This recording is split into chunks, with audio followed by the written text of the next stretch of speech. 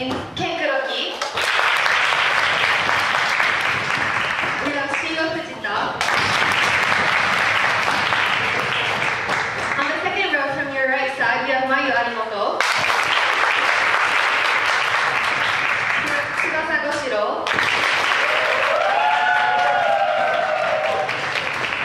Shawa Takehara. And last but not least, Miyu Ihao. On the affirmative side, we have Gakugei Kokusai A. And on the negative side, we have Rogai no Kiyomi Otome. The motion for this round is that we prefer the world with a unified universal common religion. Without any further ado, I would like to call on the first affirmative speaker, Masaru Gano, to start debate within 8 minutes. Here.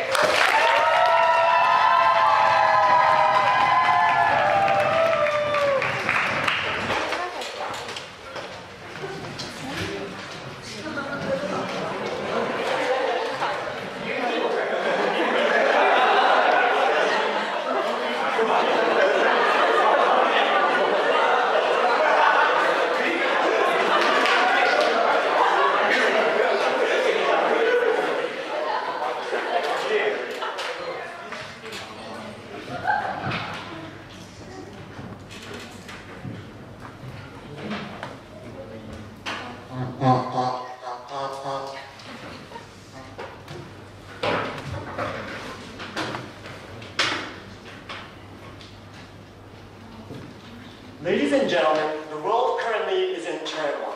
We have religions fighting against each other in the name of religion when it's not actually in the name of religion. The divisive nature of religions against other beliefs, the mere notion that one value cannot be compromised to another value, is creating and instigating chaos within society around the world. We say no to that. We say a world with a unified, universal, common religion will mitigate that. It will bring people together for an inclusive society in which we mitigate such harms, chaos throughout society. We're happy to propose. Two arguments in my speech. First of all, I'd like to analyze the unique issues arising from the diversity and the divisions of religion under the status quo where we have multiple religions. And secondly, why a unified religion uniquely contributes to the believer's well-being. Now keep in mind here that this debate is about on the comparative which side is better. The opposition may talk about, for example, having multiple religions being okay or no religion at all. But we say one unified religion is comparatively better at achieving the goal of unification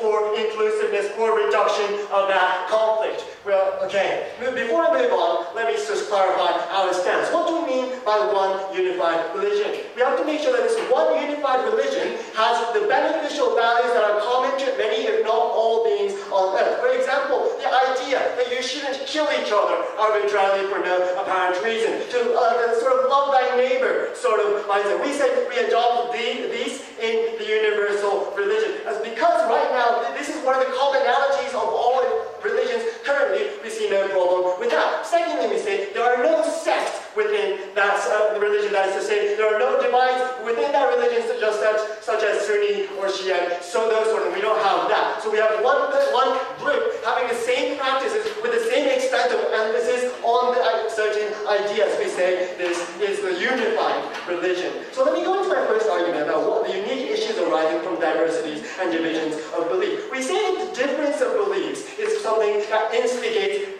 warfare, something that pits one individual against another, one group against another. Two levels of analysis. Number one, differences directly stemming from these beliefs. For example, even though superficially, for example, the Crusades or some religious conflicts based on the belief. For example, this part of land is holy land for us, thus we need to fight other religions to take it back from those religions. Or this idea, this practice that another religion is doing is intervening on my beliefs, thus we need to attack those practices. This is something that we believe does exist. Now keep in mind here that this is number one, a value conflict, meaning that there's no way to make a concession on that point. Secondly, even if there were something you can make a concession out of, due to the nature of religion, that is to say, it's something that you believe to be ultimately 100% perfect and right, you have the incentive not to see to that, even if you can. Say, I'm right, so I'm not going to see to it. Under that circumstance, we see that there's clearly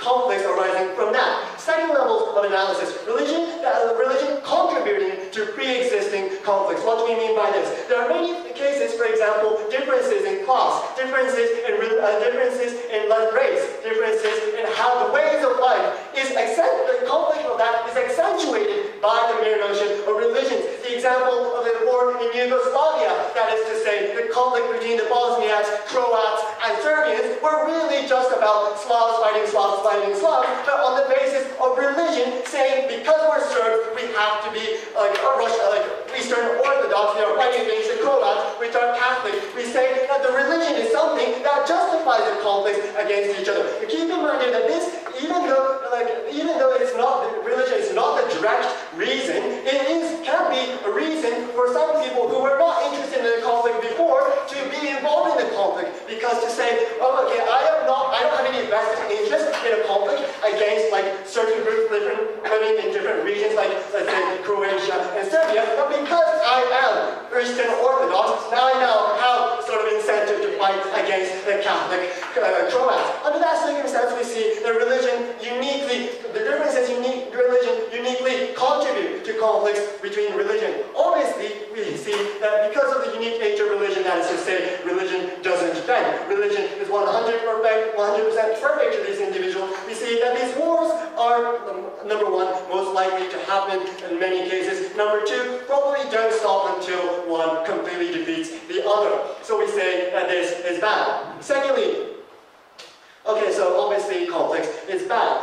Secondly, let's talk about, even if you were to have from the opposition a model of a world without any religion, let's talk about why unified religion uniquely contributes to people's well-being. Now, let's talk about people, right? Because people, in any circumstance, want to opt into an identity. For example, if your skin color is a certain similar skin color as another individual, that's opportunity for you to say, oh, I am the same race as this another person. If you have, let's say, the same income as another person, that's justification for you to say, I'm in the same class as another person. Under that circumstance, we see that there are many methods and many ways of individuals to bond with one another on the basis of their traits. Now, these traits are not just about like the feeling that you're saying with someone else. It's number one, a way to sort of stabilize yourself mentally. That is to say, okay, I am not the only one in this world. There are several other people in the world with the same uniqueness that I have, so I can sort of communicate my feelings because the way I feel is affected by my environment, and another person has that same environment due to his traits. Secondly, we see that this has the sort of communal bond. That is to say, if you're in the same class, you're probably more likely to cooperate with each other, because if you're both poor, you're probably going to have the same goal of being richer, those sorts of things. Now, so we see that humans naturally opt into an identity. Now, based on this, let's look at what is the most ideal identity. Now, we say on our side of the house that it's identity that minimizes the chaos and the conflict we talked about earlier is something that is the most beneficial identity. And that necessarily has to be as inclusive as possible. Why is that? Because of divisive identification, that is to say, a smaller group, many small groups, has the potential to sort of conflict against each other because because they're in small numbers, they have the mobility to attack, to instigate a large number of masses to move in one direction. B, they have an exclusive mindset, that is to say, okay, so it's only the 10 of us, so we're going to have to fight the world against only the 10 of us. Under that circumstance, we see that the inclusive nature in which as many people can opt into that is something that minimizes the harms arising from these traits. So allowing many people to opt in is something that minimizes the instigation of conflict. Let's talk about what unified religion is effective in this circumstance. We see that there are no inherent factors involved in defining a religion. It's not whether you're born into a black mother and a black father. It's not about whether you were born into a poor mother and a poor father. Under any circumstance, you have the potential to opt in to a value, a moral, a belief. Under that, that's why, for example,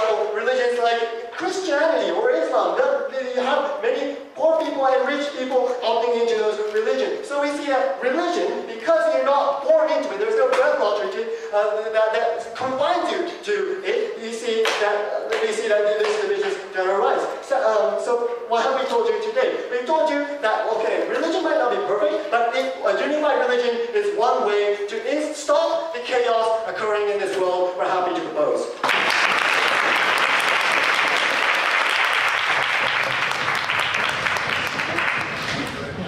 I thank the first affirmative speaker for his remark. Now I'd like to call upon the first negative speaker to open their case within 8 minutes. Here.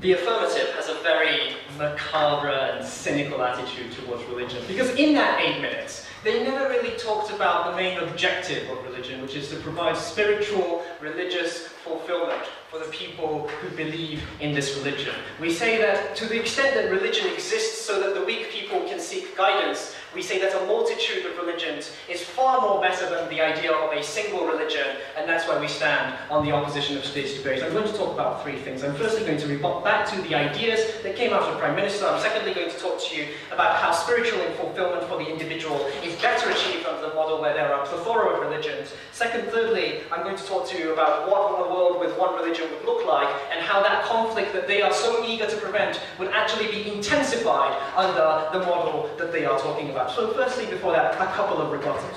So they say, first of all, I've got a problem with one thing, right? Because they say, we want a religion that is as inclusive as possible. And we say, if it's as inclusive as possible, how are you going, what kind of religion would it look like? Because if you want to be as inclusive as possible, it would probably be appealing to the lowest common denominator. So there will only be like, what, 5 tenets, 10 commandments, and that's about it. And we say, where's the spiritual fulfillment in that, ladies and gentlemen? You can't. Even very, very orthodox Jews or Christians cannot just survive on the idea on one slab of stone, that can be written on one slab of stone, ladies and gentlemen. To that extent already, we believe they are behind in today's debate. But secondly, more importantly, a couple of things. Now, the idea that religions cause conflict, right, okay, we're willing to take the bullet on this one. Religions do cause conflict, we admit that. But secondly, more importantly, we say that religions more often than not are only mere tools used by the leaders to kind of exacerbate the conflict or to mobilize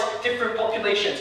Characteristic which is not exclusive to the idea of religion, but is not, but also to ideologies like fascism, like dictatorial regimes, and also nationality, ethnicity, race, and all these other things. If you can say that all those things about them, we agree with you, but religion is not something that should be uniquely condemned just because it divides people. And secondly, look, religions can, and also a counter-analysis to this would be the fact that religions can actually be extremely tolerant. The image of Coptic Christians holding hands around the mosque in Egypt during the Arab Spring so that Muslims could pray in peace showed a degree of religious harmony that was previously thought unthinkable in the Middle East or in Maghreb, Africa, ladies and gentlemen. We don't think just because you are religious, it means that you are intolerant. We don't think just because you are religious, it causes conflict. We're willing to admit on our side of the house that religions do cause or do sometimes exacerbate conflict, but we don't think those are things that religion alone is responsible for, and religion alone has blood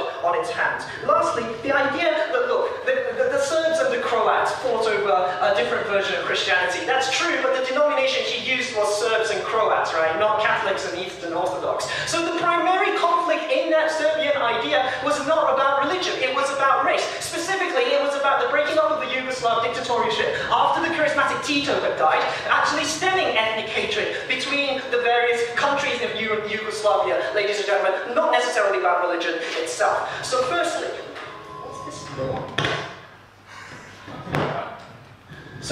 the idea... So firstly, the idea of religious fulfillment for the individual, which is something that they totally overlook, which we think is damaging, because religion at the end of the day is for spiritual enlightenment, of the spiritual fulfillment of the individual. When do people start believing in religion? When they are...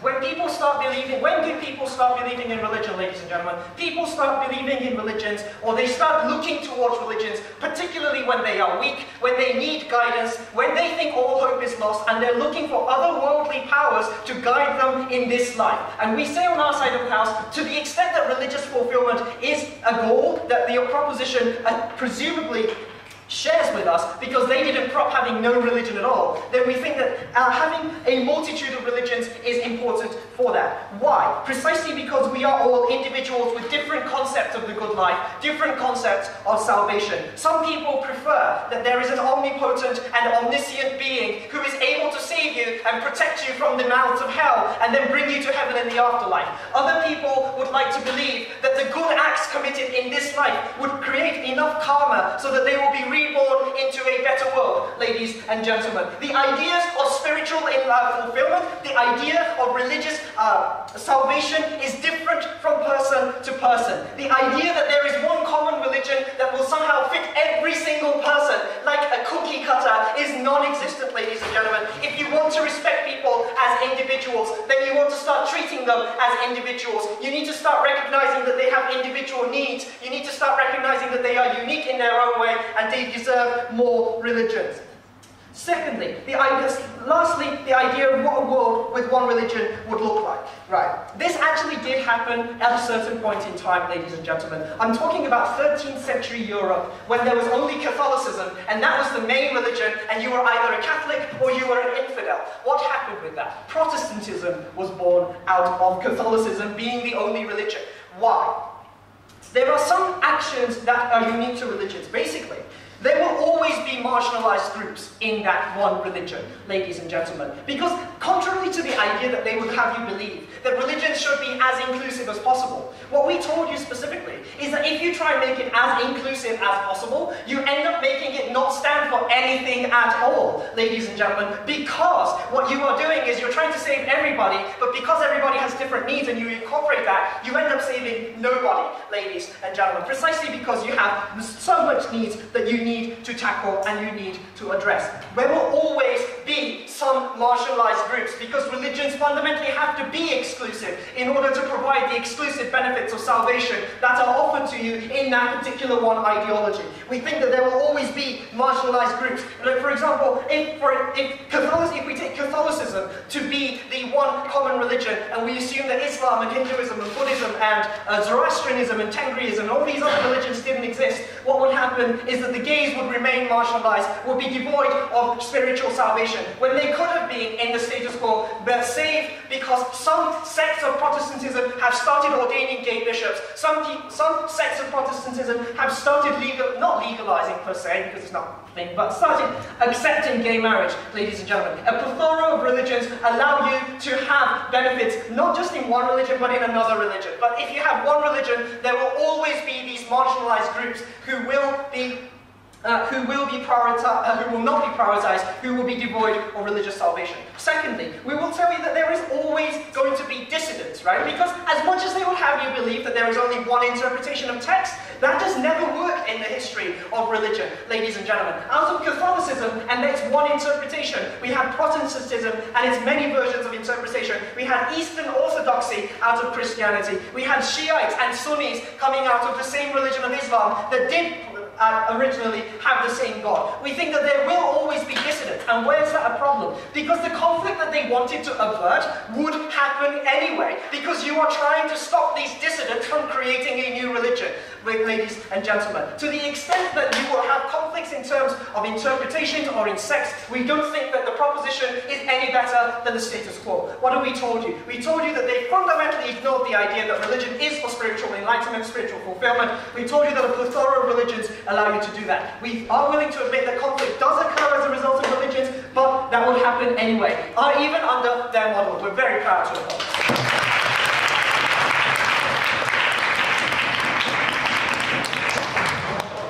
I thank the first negative speaker for his remarks. Now I'd like to call upon the second affirmative speaker to consider the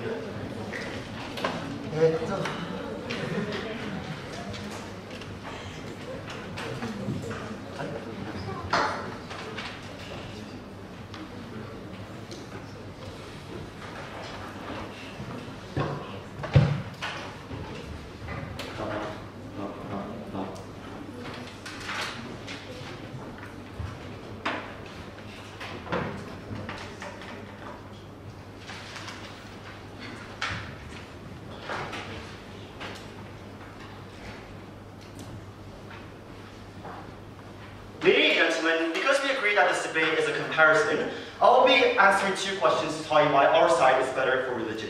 Firstly, how the status quo with multiple religion comparatively inflicts more harms to the religious people, and secondly, how do you better mitigate the harm with the universal consensus religion. So firstly, let's talk about the status quo harm, because we thought there was an insufficient amount of response that came from the view of opposition. We need to understand that this religion that happens under the status quo always means that there is going to be differences between the religion as to what kind of God you believe in, how many gods there is, and based on that values you actually interpret it towards the actions that makes it much more harder to change in of itself in the very first place. We need to understand that this is a unique harm that exists under the status quo, because fundamentally we think religion in of itself is extremely exclusive, as the opposition point out. We need to understand that religion in of itself, if you have different kinds of religion, all these religions will do together is that they will nitpick on the bad parts together and simply say that my religion and my God is absolute, whereas other God is something that's not absolute to begin with. That's why when Hinduism has multiple deities, like Muslims actually when they only have one deity, they simply do not regard Hinduism as equal to them in of itself in the very first place. And we think it's extremely problematic because these people inherently believe that their God in of itself is extremely absolute. That's why it's more likely to be exclusive, and this difference is more likely to create harms on their side of opposition. When, for instance, Christians draw Jesus by virtue of them drawing their gods, it also denies the people of Muslims because they believe in the idea of Tawheed, of simply saying that they cannot draw God in of itself in the very first place. Or when verses of Quran simply tells that Allah in of itself is absolute, we need to understand that fundamentally when other people do not believe that Allah in of itself is absolute, you do deny other people's rights and other people's religion on their side of opposition. The only response that came from the view of opposition is that the example of like Egypt, or that there can be many interpretations on their side of opposition. We agree that some interpretation might actually happen, and some interpretation, some counter analysis might does exist. But the point here is, we see the harm still exists on their side of opposition at the point at which this difference exists, because fundamentally, what you believe as which God you want to believe in, and how many God you have in of itself is something that's extremely absolute that you do regard. It is a very core part of these people's religion in of itself. That's why we think it is extremely problematic, because fundamentally, when you inherently believe that there's only one God, and when other people believe that there's numerous types of God, you fundamentally cannot understand and relate to each other on their side of opposition. This is problematic, because fundamentally, even if some people are able to understand, there's always going to be a situation where people are still going to feel the barrier between Muslim and Christian on their side of opposition. We think it's harmful based on two reasons. Firstly, we don't hear very clear from the Prime Minister as to this is more likely to lead to national-scale terrorism and crusade. The only response that came from the opposition was that it's not unique, and that this is only being used as a tool. But fundamentally, we think it is not only being used as a tool, considering that the very incentive for these people to actually opt into terrorism in the very first place is because they feel that their God value in themselves is being denied by other people. That's why ISIS simply commit these lots of murder under the status quo. So we have to understand that religion is a very core incentive for these people to be angry to begin with on their side of opposition. But the second harm, on a more individual level, we need to understand that, for instance, in a context where the majority of the population believes in Christians, and when you are the minority of Muslims within that context, you suffer from consistent discrimination. For instance, you suffer from implicit discrimination such as hospitals and cold eyes, not being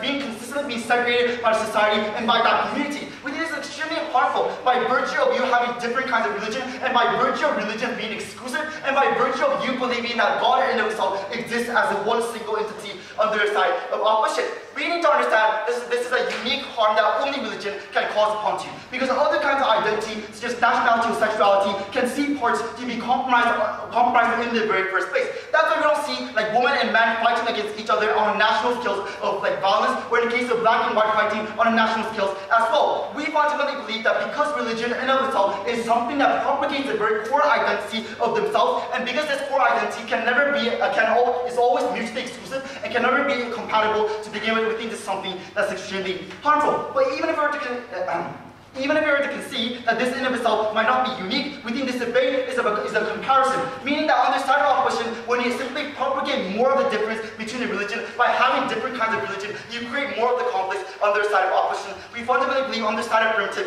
we alleviate that harm, which nicely moves on to my second idea on how we better create more benefit to your religion. But before that, let's talk about the response that came from the opposition, or the benefit that came from the opposition. He told us that spiritual ideas and benefit cannot be achieved on their side of primitive. We have three responses.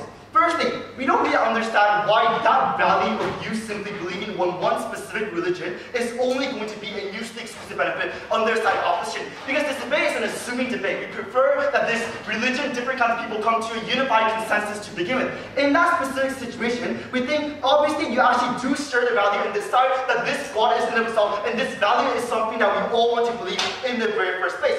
That's why we agree that there might be different demands, but considering that these gods and different people actually came together is an extreme proof that actually proves the very fact that they also do regard the benefit on their side of primitive. But secondly, they told us that marginalization happens as if that's a mutually exclusive harm on their side of primitive. Because on their side of opposition, when the majority and minority, really, depending on the conflict that we're talking about in the society, because religion exists, you will always be marginalized also on their side of opposition. That's not a mutually exclusive harm, considering that people actually regard people as different on their side of opposition. But thirdly, they told us that exclusiveness is something that's extremely harmful. But we fundamentally believe that this is not something that is uniquely harmful in today's debate in the very first place. Because we need to understand that even if we were to concede that there might, religion in itself might be exclusive, at the very same time, within the religion, you're able to share that benefit on their side of primitive. So just because you being inclusive does not mean that the benefit of seeking for help is not going to be guaranteed on their side of primitive. If people want to seek for help when they are extremely depressed and when they want to seek for help for God, they can do that because God and deity does exist on their side of primitive. We need to understand that this is something that's a benefit that also exists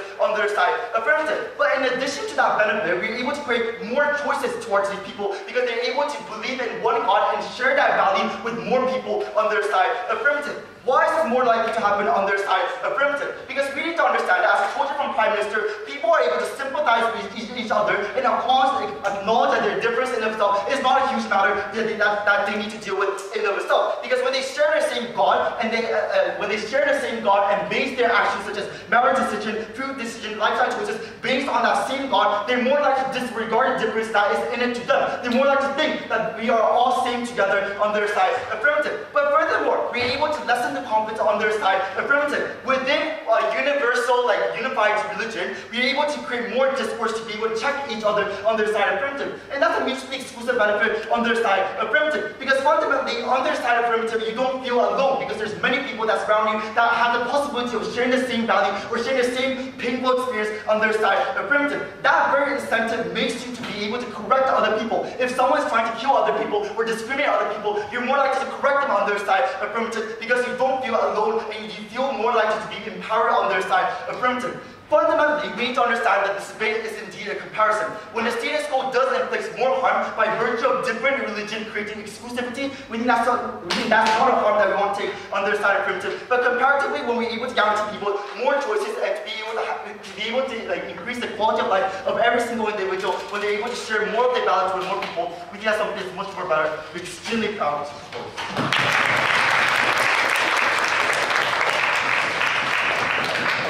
I think the second affirmative speakers were smart, and I'd like to call upon the second negative speaker, Ms. Krylov, to deliver their case for this 8 minutes here.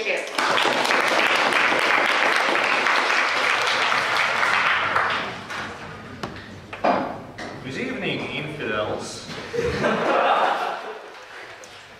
Mr. Speaker, ladies and gentlemen, today's proposition side seems to be very confused and very liberal with the facts. They use very strange examples, such as Croats and Serbs. They probably should be reminded that, hey, Croats and Serbs are basically the fulfillment of what they want.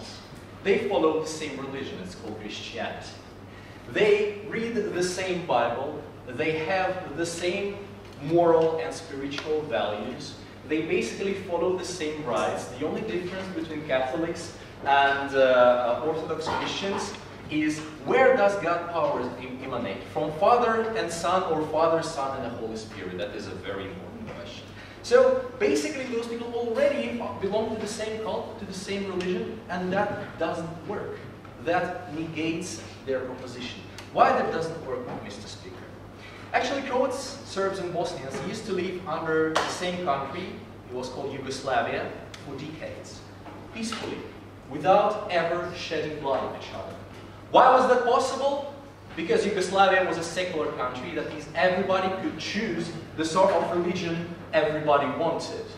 And therefore there was no imposition of this sort of unity on everybody, and therefore people could live in peace. But then Yugoslavia broke up, and there arose national governments, national countries. So Croatia was now for Catholics, Serbia was for Orthodox people, and Bosnia was suddenly for Muslims. And this is where the problem started, when people started imposing a uniform religion on people who were not fit for that. And that is where the strife, the conflict, and the bloodshed started, Mr. Speaker. Today I'm going to explain to you why peace is guaranteed under pluralism of opinion and pluralism of religions better than it is under unification and oppression under the smallest common denominator. But first, a few refutations to the proposition side. First of all, yes, let us assume that we can all be united under one religion. After all, there have been periods in world history where significant portions of the world have been united. The medieval Europe was predominantly Christian. The medieval Middle East was predominantly Muslim. We can assume that. But what we cannot allow them to assume is that there will be no religious differences after that, Mr. Speaker. That is not realistic, and let me explain this to you. Okay, they say, let's share the same values, the same 10 commandments. Sure, everybody can agree upon that. Well, Mr. Speaker, three major world religions, Christianity, Islam, and Judaism, share the same values, as they pointed out. Do they agree among each other? Does that automatically lead to unification of those religions under one cap? No, that doesn't work. Okay, maybe, well, if you preach the same God, maybe all Christians coming together could live peacefully. Well, that doesn't work. Catholics have been at war with Protestants, have been at war with Orthodox people, and so on and so forth. Okay, we see. Maybe at least one sect, people belonging to one sect, agreeing upon most things, can live peacefully. Well, look at Orthodox Russia. In the 17th century we had a civil war. You know why? Because one group of people believed that you should lay a cross with 3 fingers, and the other said no, with 2. So there was bloodshed about this, Mr. Speaker. No matter how low your denominator is, there will always be differences because people demand from their religion different things, Mr. Speaker. Your major world religions cannot agree on the number of wives one person can have. Christians say you should have sex with 1 woman and 1 woman only in your life. Muslims say no, I want 4, and eventually maybe entitled to 9. And I say I don't want 0. Okay?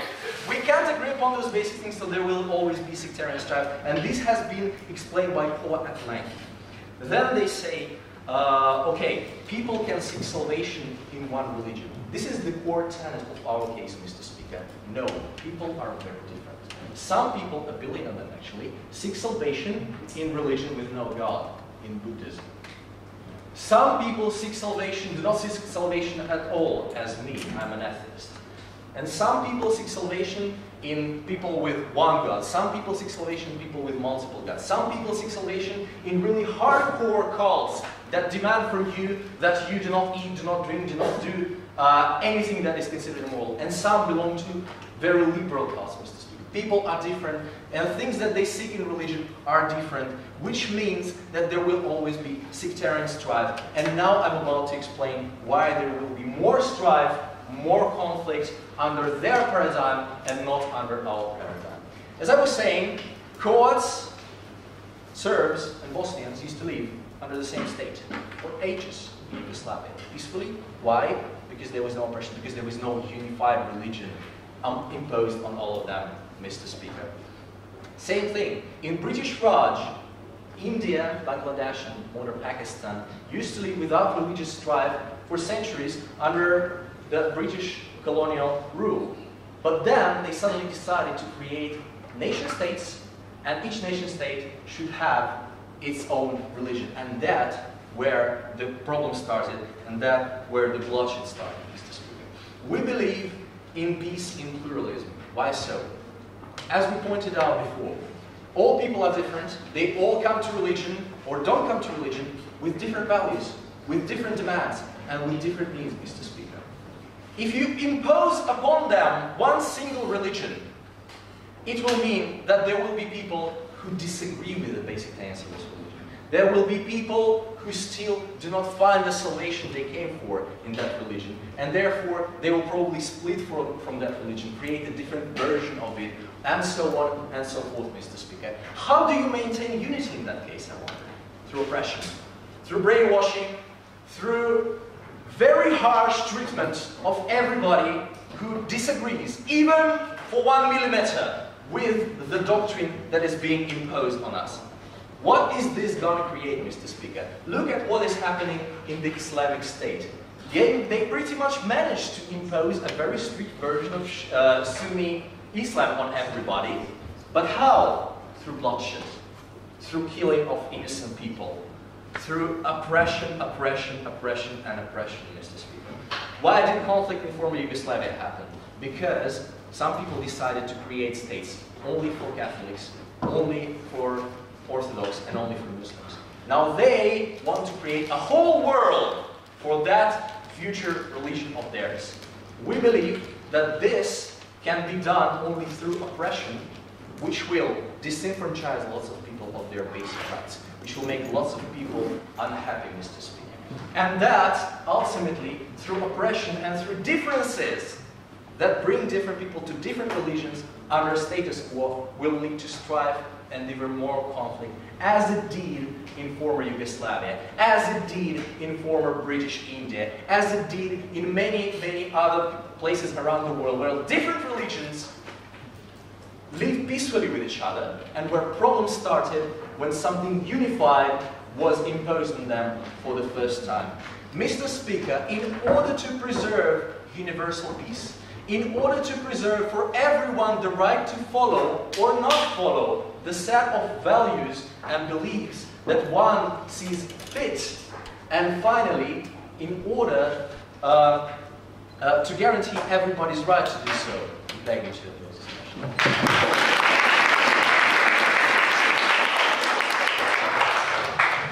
I thank the second negative speaker for his remarks. Now I'd like to call upon the third affirmative speaker, Keita Kuritas, to present their case within 8 minutes for hearing.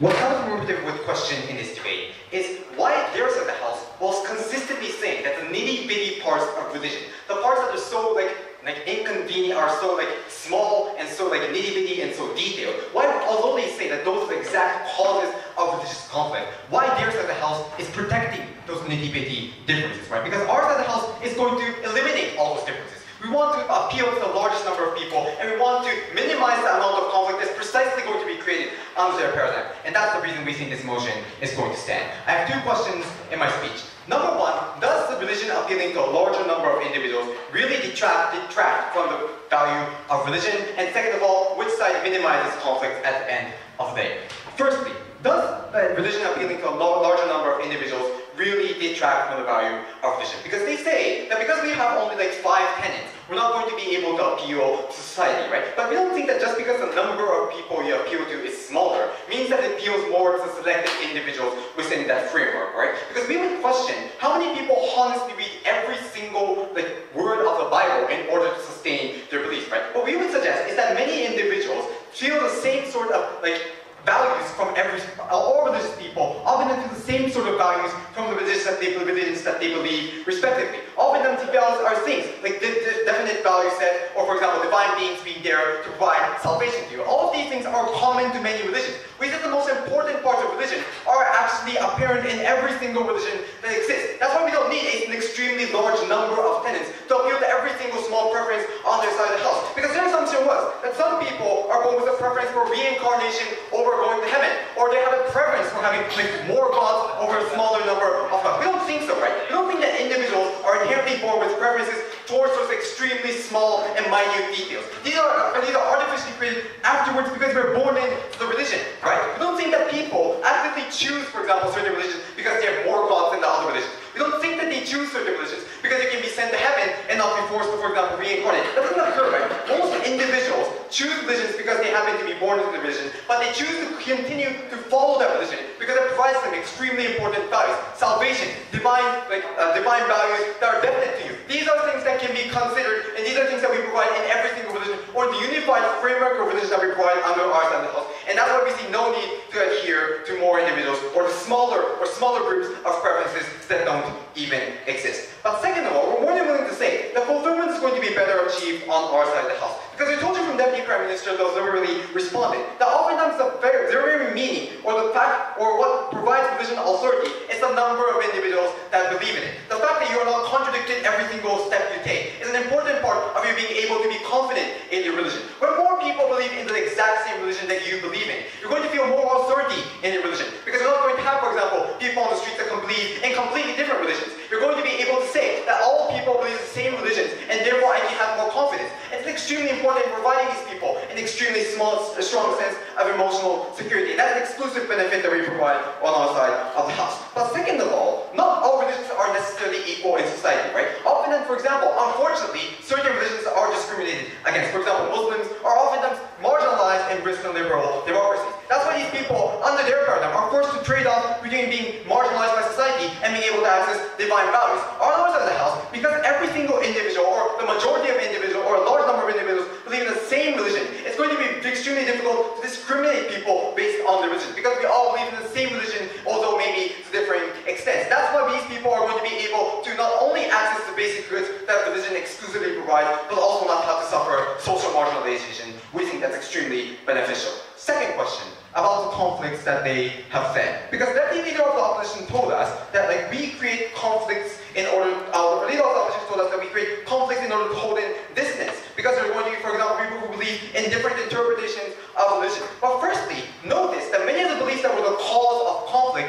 were things that are not important at all. For example, like the number of fingers you use, I don't know. But also these things are not going to be a part of conflict under our paradigm, right? Because the reason these things are the causes of conflict is because they're explicitly stated within the Bible, or there are things, for example, in the Bible that talk about these things, right? It's because religion actively takes a stance on these things, or the stance is oftentimes blurred, but this religion still takes things that can be interpreted to be stances against these nitty-bitty parts of religion. We say when we abolish those, and we stop taking stances on the most minute details that exist, we're not going to have those conflicts anymore. Because people are not going to be fighting about how many fingers you use, because that's not going to be something that's relevant to religion at all. Because that's going to be eliminated from our religion. Because our religion is inclusive, it's larger, and it appeals to more individuals. And that's something we say is extremely beneficial under their interpretation. But what we have to recognize is that differences arise anyway, right? We agree there are going to be people who are not necessarily absolutely satisfied with the current religion, and that's something that occurs in either paradigm, right? Because people are going to be dissatisfied with anything, and people are going to, for example, to branch off and create smaller groups. All of these things, people are going to try to create, for example, the more exclusive identities. All of these sort of things naturally occur and definitely occur. The question then becomes, which side of the house is better able to reconcile that? And that's something that they never engage to on their side of the house. Because what we would suggest is that by having a common framework, which many individuals opt into, we're going to be able to reconcile these differences better. Because people, for example, don't necessarily believe in the exact interpretation that is dominant under the status quo. Might, for example, feel dissonance, but they have a larger incentive to listen to people who share the common religion compared to random people in another part of the world, right? That's why our side of the house is going to, for example, be able to mobilize moderate believers who say that you shouldn't fight, or be shouldn't, for example, we should love our neighbors, or maybe we should, for example, have both interpretations. That's something that's probably better for both of us. All these things are more likely to occur, and more likely to be effective, because not only are there more modern believers in society, because there are naturally more believers as a whole, but there are also more people for these dissidents or people with dissonance have an incentive to listen to. So that's something that we say is better. But second of all, we say that the number of people or the propensity for dissonance to occur is considerably smaller, right? Because oftentimes the reason dissonance is created is precisely because of feelings of isolation, feeling that you are not appreciated. Oftentimes, for example, the reason most radical Muslims become radical is because they feel underappreciated through society. When we have a more inclusive framework, where more individuals share something common to you, or where there's a higher propensity of an individual sharing the exact same preferences as you within the same religion, because obviously there are going to be more individuals in religion, the propensity of someone sharing the same preferences as you is going to be significantly higher. You're going to feel less isolated. You have a higher propensity of finding communities that not only share your religion, but also share other aspects of your beliefs. And that's something that's far more beneficial, because these people are less likely to be isolated and less likely to create dissonance. They also told us that because we're forcing religion on these individuals, it's going to create dissonance and anger. We're never forcing religion on these individuals, right? If this religion doesn't suit you, just opt out of it. We don't see any problem with that. But the problem, we're not enforcing or forcing certain religions on these individuals. In the same way that we don't, for example, force certain religions on other individuals. That's an entirely different debate. This debate is not about forcing a single religion on the individuals. If it doesn't suit you, just opt out. They told us about pluralism, how we have to respect many sorts of ideas, etc. The problem is we agree that there are many things in society that create, for example, conflict, but also have the potential to, for example, be fulfilling. For example, political opinions, differences in political opinions, we agree, also create, for example, conflict and at the same time have potential to be fulfilling. But the important part that they missed in this debate is that religion as a unifying framework is able to overcome things like racial differences, like differences in political opinion. These are things that are necessarily going to create conflict on their side of the house. Anyway, on our side of the house, we're going to be able to be the more inclusive framework to prevent the harshest harms from occurring as a consequence of those differences of political opinion. And that's why, even though we say it's not unique, that's not the point, right? What we're saying is that religion is a unique counter-narrative to this dissonance, to these divides, and that's why how we protect individuals in society. We're massively proud to propose.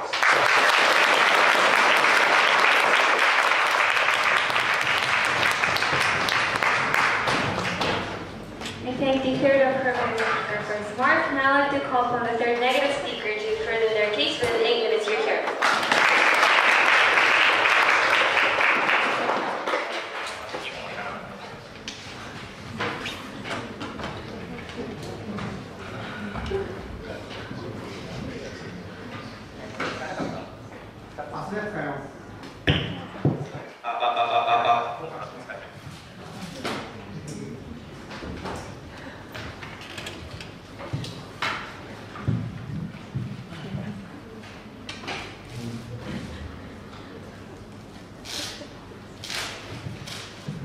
The question we have been asked to the side of the government side was, what is your religion at the end of the day? And not a specific explanation coming from their side of the house as to how to reconcile the thoughts and how to make it universal and inclusive to anybody on the globe, and how actually creates the peaceful society at the end of the day. This is why, ladies and gentlemen, this is no particular reason as to how actually government sides could ever win through all the debate, and I can follow these issues with the two clash points I've made throughout the case. So, as an opposition, we're going to examine two things in my speech. Number one, what does it mean having one unified religion? And just because you have one unified religion doesn't mean and it can defines your thoughts and it creates the absolute peace in our society. And number two, examining the meaningful impact coming from both two sides and tell you and how and the consequence will be good if we have one unified religion. Because A, it deprives the fundamental meaning of the religion, I mean salvation,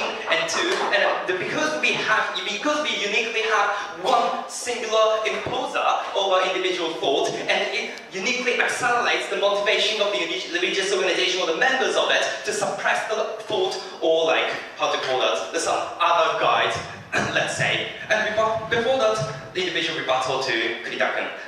So, firstly, and Kuritaken just told us that because salvation is the common idea across the religion, so we can magically achieve it. Didn't tell me how. Because, ladies and gentlemen, the idea and the ways of salvation significantly differs from religion to religion. It's not defined by some magical ways, and it basically created by the practice and rooted identity of a certain regions or whatsoever. This is the reason why, ladies and gentlemen, opposition science has been keep telling you, and it's impossible to completely unify and create the singular form of salvation, and given that people are different identity and different background. This is why, ladies and gentlemen, idea coming from government side is nothing but unrealistic. Number two, the critical just trying to compare the benefit and harm coming from both two sides in the perspective of reconciliation, without not telling us as to how the religion is a unique trigger to cause the conflict, and then just trying to say the religion might accelerate the conflict. Several responses. Number one, ladies and gentlemen, the DLO have already told to you, and just because you have a religion doesn't mean and we can automatically accelerate the religion. And the Marx has already exemplified the case as to when we don't have one singular imposer over individual thoughts, actually the multi-religious society was peaceful at that moment.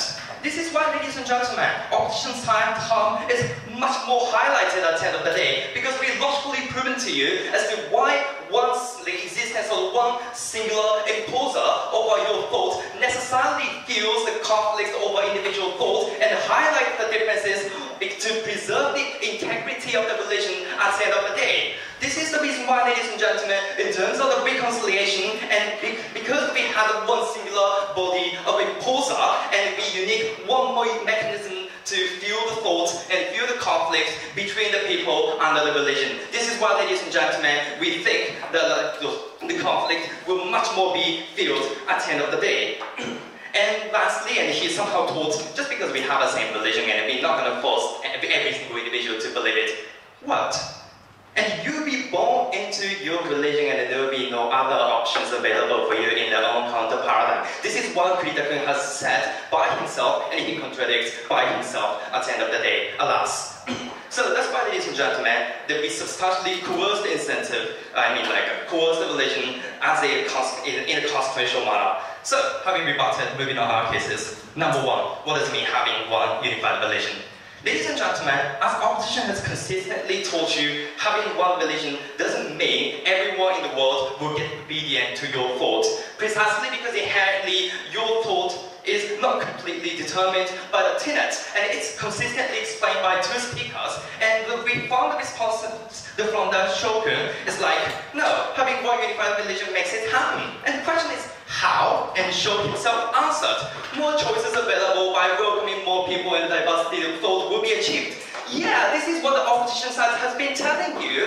As long as the people have a different idea as their individual, and this is what diversity will be created, and this is the severe concession coming from Deputy Prime Minister as to how it's impossible just because we have one single religion and to create the one singular identity as a human being, as a social body. This is why, ladies and gentlemen, even the counter paradigm, the counterfactual, they draw to you, and we still see the difference of thought, and we still see the existence to be different based on your thought. This is the clear accountable, that's the baseline to examine what kind of harm and benefit will be created, and I'm going to examine on the second clash. So, meaningful impact.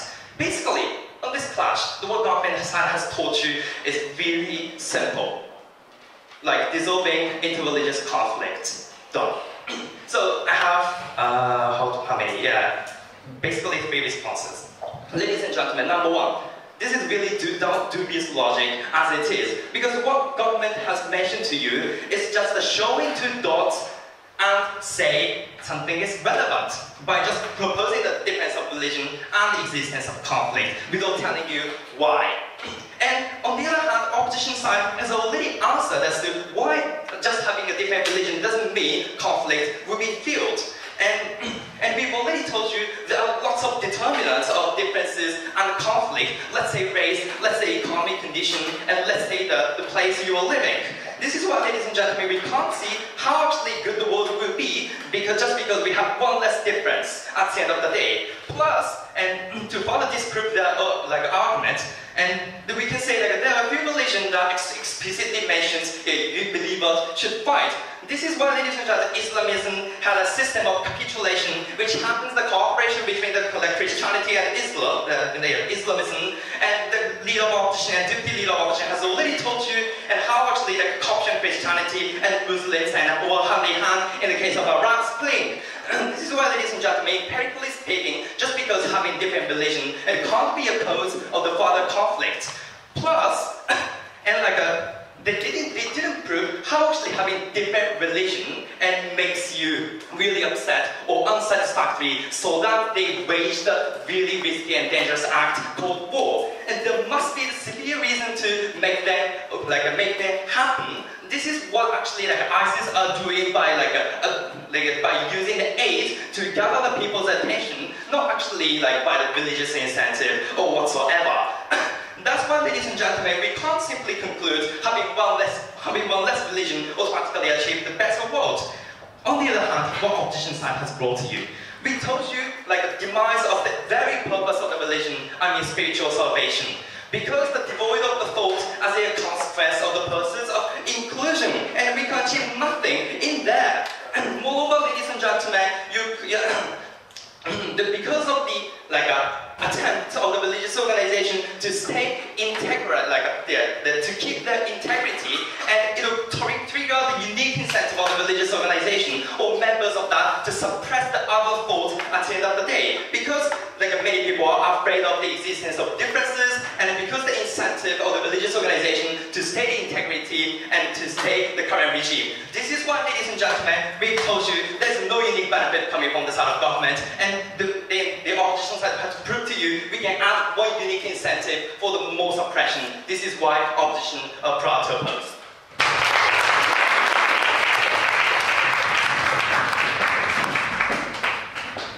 Thanks, the third negative speaker for his remark.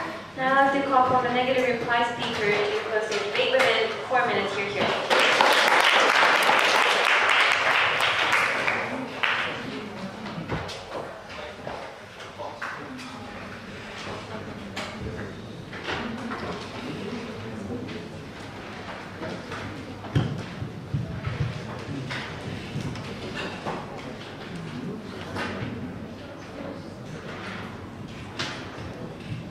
So we had quite a debate that looks not much mutually exclusive, but we're going to try and make it as mutually exclusive as possible by looking at two things. I'm firstly going to examine the nature of the conflict that occurs as a result of having one religion and multiple religions. I'm secondly going to look at the spiritual fulfillment that you get from believing in a religion, and whether it is more achievable under our paradigm or their paradigm. So the first point about conflict. So basically we have two versions of interreligious conflict. One is a battle between religions. Two is our paradigm of a battle between the religious and its dissidents. And we're going to look at which one is more likely and which one is more pernicious. Firstly, the idea given from the negative side about how interreligious conflict is more likely and more bloody. To an extent we say we didn't fully oppose this, and we are willing to concede that interreligious conflict does happen, but we also told you that it's not mutually exclusive to our case.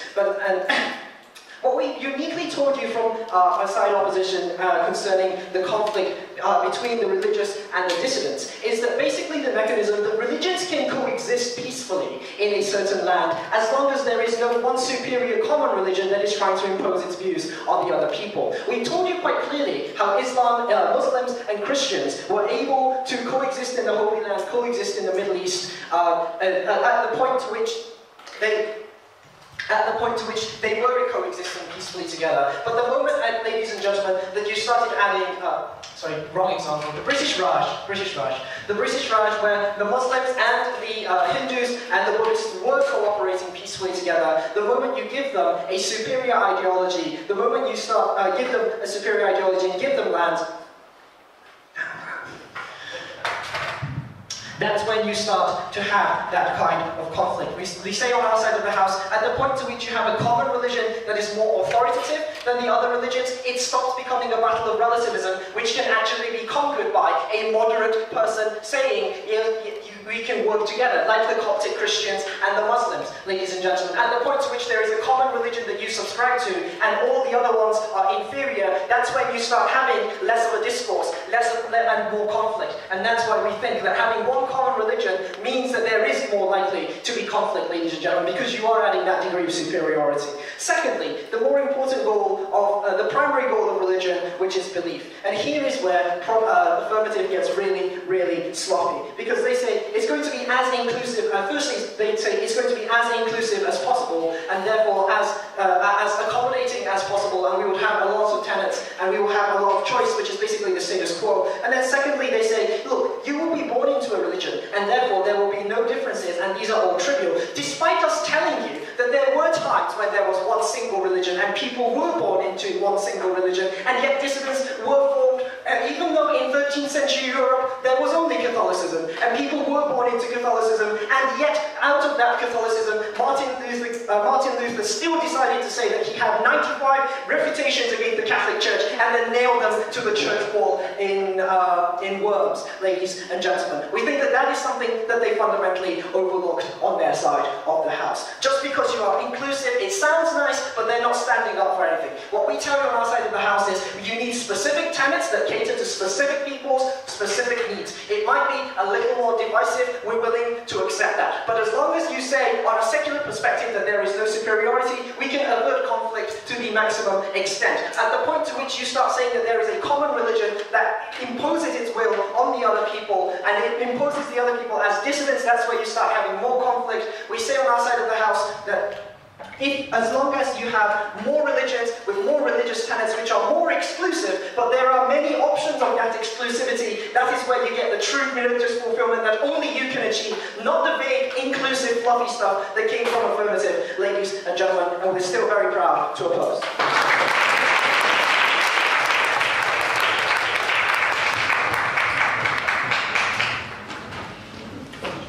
Thank the negative reply speaker for his remarks. Now I call upon the affirmative reply speaker to finish this debate within 4 minutes. You're here.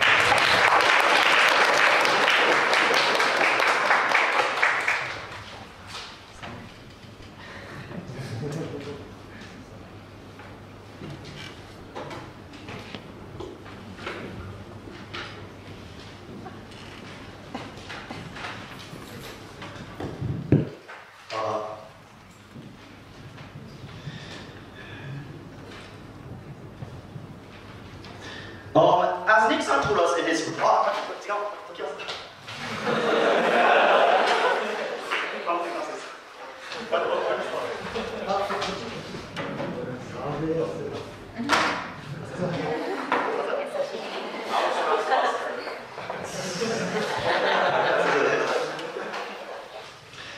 As Nixon told us in his reply speech, I'll also be comparative in my reply speech as to what exactly is mutually exclusive and what exactly is not. Both sides in this debate agrees that we need the existence of God and that believing in deity is important. But what's mutually exclusive as a harm on the side of opposition is that there is always going to be difference that will stay on the side of opposition.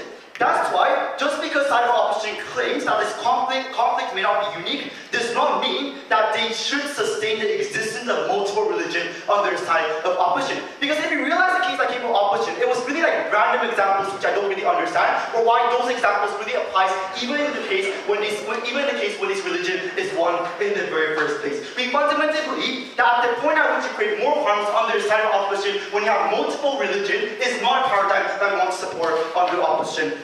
So firstly, let's talk about the idea of conflicts, because we provided you many analyses as to how different religion creates conflicts both on an individual level and on a national level by virtue of you thinking that your God is something that's absolute while other people does not regard and does not respect that value in of itself. The only response that came from the side of opposition is that this is not unique. Like their main claim was that it's not unique, that also happens on their side of primitive. But we need to understand that if we can prove to you that this harm is comparatively going to increase on their side of opposition, considering that conflict in of itself is something that's harmful to these religious people, we think if that's comparatively increased on their side of opposition, we don't think that we think that harm stands on their side of opposition. But the only response is, but that's exactly what we told you on the side of primitive. We told you that this religion by virtue in of itself is an emotional incentive for you to fight for a just cause by virtue of you being different. From government, we told you that because religion in of itself under the status quo have an explicit stance that's written on the scripture that simply proclaim that they're different in of itself creates harms in of itself on their side of opposition. That's why side of opposition never really told us why, based on the characterization that both sides concede that religion is exclusive, why these people are not going to resort why these people are going to resort to less of a conflict and less of a discrimination on their side of opposition, and why that's something that they can't tolerate on their side of opposition. The only response that came from the side of opposition is that, well, like, we are imposing this one single political values. We already told you in government whip that we're not imposing anything on in today's debate, considering it is a value judgment debate. And the only response that came from opposition whip then is that, well, there's no other option to begin with. But just because there's no other option does not exist, does not mean that we're going to impose this value even on their side affirmative. They need to engage in a scenario why when we do not impose this value, why they're still happy to support more conflicts on their side of opposition, because their analysis is contingent upon the idea that this is an imposition that we're imposing to these people. We think conflicts exist, and that's a harm that we need to recognize on their side of opposition. But secondly, let's talk about salvation, because their main benefit is that salvation is different, and that's why we need to fulfill each and everyone's demand. But we still don't understand why exactly is this different demand and different salvation in of itself something that's extremely important in the very first place. They never told us why different people existing cannot mean that you can't satisfy your demand on their side of primitive with one religion in itself. People still believe in God on their side of primitive. We think that's a new form of God that also exists on their side of primitive. And that's exactly what we're providing as a benefit, because more people within one same religion mean that there's more authority, meaning that there's more confidence, and they mean that you can counter with a different kind of discourse on their side of primitive. Ultimately, if you have more confidence in of itself with the side of primitive, that in itself is also a one part of salvation that you can't guarantee on their side of primitive. So that wasn't a mutually exclusive benefit on their side of opposition. But ultimately, we think the difference between the opposition and the side of primitive is that we guarantee more choice. They might guarantee diversity ultimately on their side of opposition, but considering there's always going to be this structural barrier of difference that simply tells Muslims and Christians are different, you simply increase more of the harm on their side of primitive. We simply abolish all kinds of barriers. We told them that you can believe in one single identity within the boundary of one religion, and that's exactly when we're able to minimize the harm, because you disregard any kind of difference within that situation. Ultimately, we think benefit stands more on their side of primitive, harm exists more on side of opposition. We're extremely proud to win here.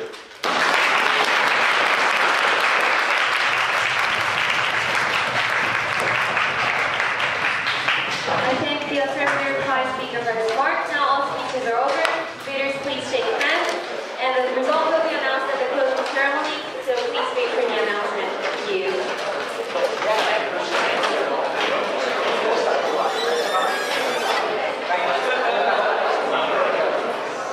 例えば5回移動しました。